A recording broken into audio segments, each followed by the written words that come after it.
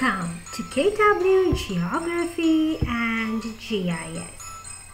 Last time we looked at 4-figure grid references, and we'll keep one step further and learn about 6-figure grid references today.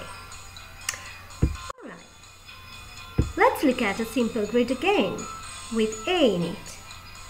Now I know you can give me the answer. So what is the 4-figure grid reference of A?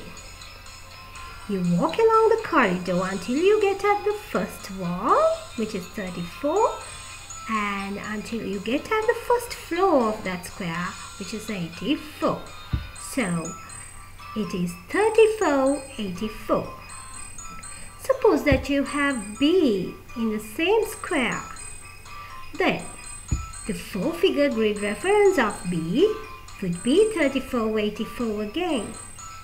Two different points with the same 4-figure grid reference.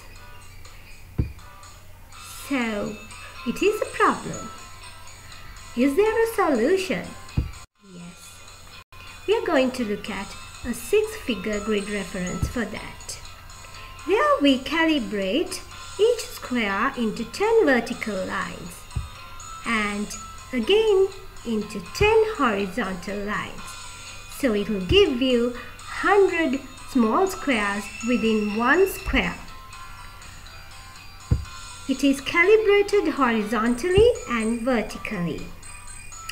Now, let's look at A and B once again. Then, for you to get a 6-figure grid reference, obviously, you should add 2 more figures to your previous 4-figure grid reference. And let's see how you do it. Now, as you walk along the corridor, your first wall was 34. And after that, which calibration is it at? It's at 2. So it's 34, 2. Then, up the stairs after the 84th first floor, which calibration is it at? It's at 4.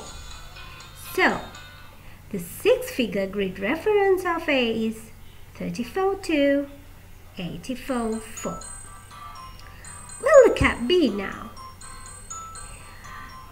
Again, the first wall is 34, but it's at the 6th calibration, so it's 34, 6.